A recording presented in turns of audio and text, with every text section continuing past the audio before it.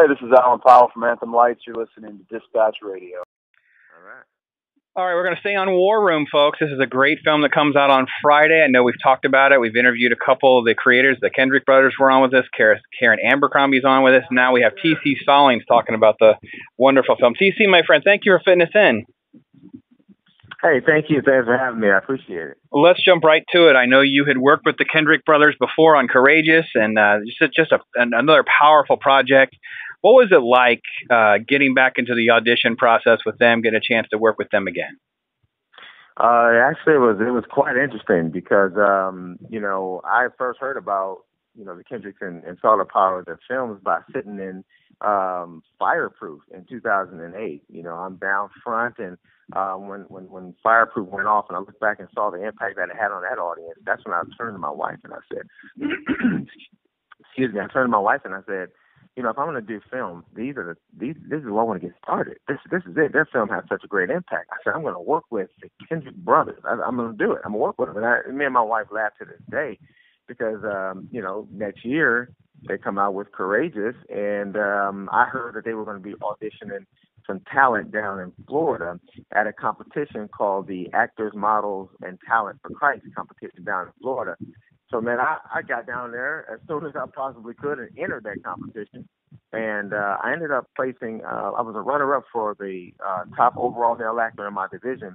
And they didn't even see me there. Like, they didn't even notice me down there because they were looking for the younger kid roles down there.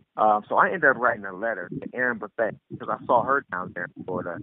And she turned that letter over to Alex and the producer, her dad, who was also a producer on the film. And then that's when they immediately gave me a Skype interview because I couldn't get to Georgia in person because it's so late in the process. So I interviewed on Skype, and after that, they loved to know what I was doing, and they offered me the role of DJ. So the process was grueling, and it took a little while, but it was great to finally end up being part of such a powerful film. So did they seek you out to return for War Room, or how did that process shake out? Man, the story for that is amazing. To tell it to you in short, if you look either online on like YouTube and you look up a video that says TC tries to impress the Kendricks with gymnastics or something like that, like it'll come up as easy just close to that title. Here's the story behind that. After we shot Courageous, we were wrapping. It's the last day. War Room is not even a thought at this point. The Kendricks like to do funny segments for the DVD for Courageous. So they said, hey, TC, you can do some flips and stuff, so let's have some fun. Me and Alex are going to be up talking on the camera. You get about 15, 20, 30 yards back and just start doing all your flips and stuff.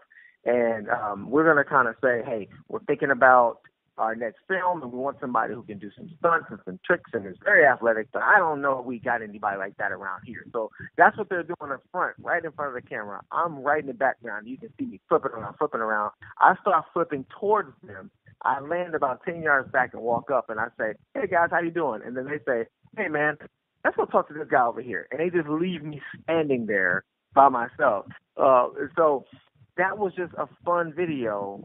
So here it is a couple years later, we're in Mexico City, and Alex comes to me and he says, I got the idea for my next film. I don't really know the whole script yet, but I know the title's going to be War Room, and it's going to focus on prayer, and it's going to be an African-American family, and I couldn't think of no one right now to pray about taking this role but you.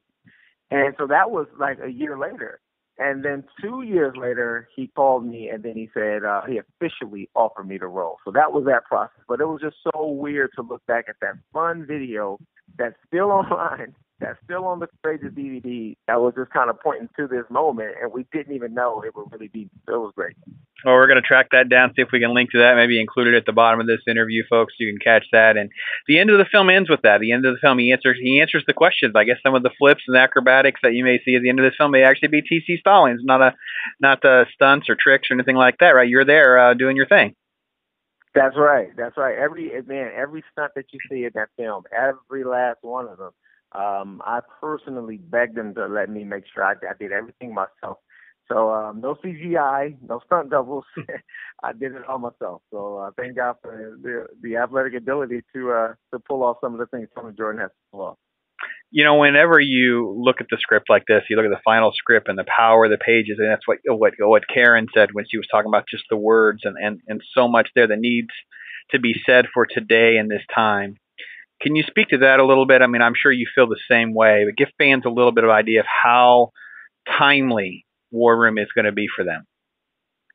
Well, for me, number one, there's this black man who is the patriarch of the family, and usually the black man isn't portrayed in such a way that you see this Tony Jordan character, because Tony Jordan in this film War Room has an incredible arc of emotions that you don't usually get a chance to see on TV. And I mean, for example, and this is what was really a draw to me. He starts off very, very prideful. You will not like Tony Jordan in the beginning. You just really, you won't.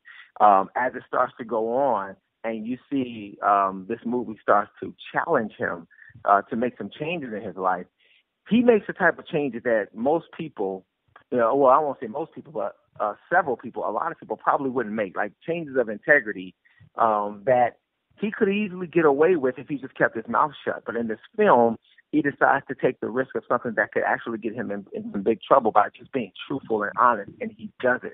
That's kind of against the grain, against the culture. Most people just say, hey, keep your mouth shut, get away with it. Apologizing to very, very young children, his daughters in this film, but because of the way that he treats them and things like that. Making everything right with all the people that he wronged. Like, this is and he struggles with this. It's not easy. And to take that challenge on and actually do it, rather than to take the easy way out and just let bygones be bygones, he didn't do that. And so for me to get a chance to portray a character who does that in this day and age, where it's more about get yours, we're kind of prideful in a lot of areas where forgiveness is not at the top of the list, humility is not at the top of the list, and then here you got this black guy who's showing all of this. And then he's humbling himself before the Lord. He's humbling himself before his wife. So I jumped at the chance to show this positive way of responding to people, responding to society, responding to your problems. I just absolutely was just floored at how it was written and the portrayal that I get to do for this guy.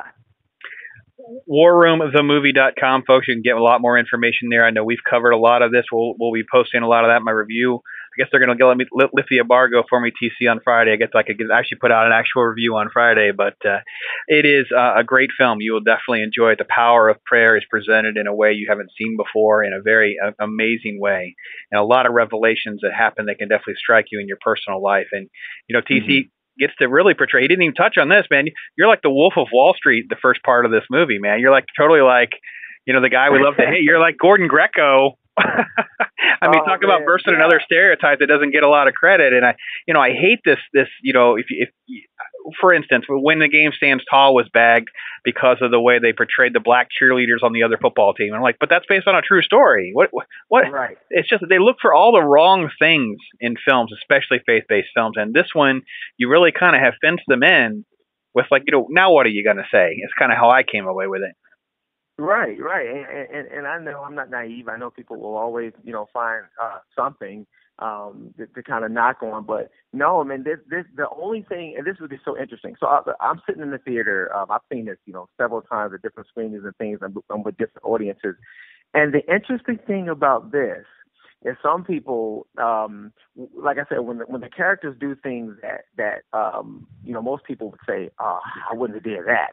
Oh, I would have kept that a secret. Oh, I wouldn't have did. No, so like those things would seem unrealistic for the common person. Maybe it is for the common person, but for the person who has been transformed by the power of the Holy Spirit, they will take whatever risk is necessary to please God, to please the Holy Spirit, to please Jesus. And so it's so funny to listen to the surprise and shock when Tony Jordan makes the choices that he makes in this film, because it's not humanly or in the flesh realistic, but it's spiritually realistic.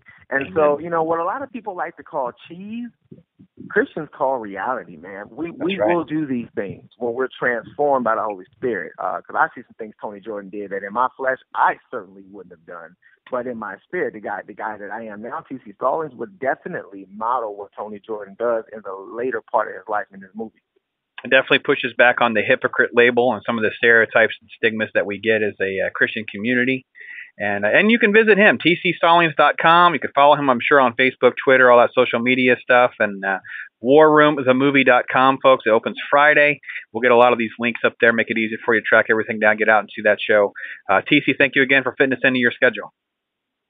Hey, thank you. And guys, pray for me because I get to add author to my resume. I've signed with Broad Street Publishers to write a devotional that focuses on, it kind of tells my story about how it's basically chronological the last 4 years of my life, which were all about just pursuing my God-given purpose. And then there's a 14-day devotional to teach you and show you how to do the exact same thing. So it leads with my story, and then you go into the devotional. So I'm really, really excited about that. And I'm excited for all of you guys who are going to see War Room. And thanks for the support. And, thank you, Brandon, for having me on.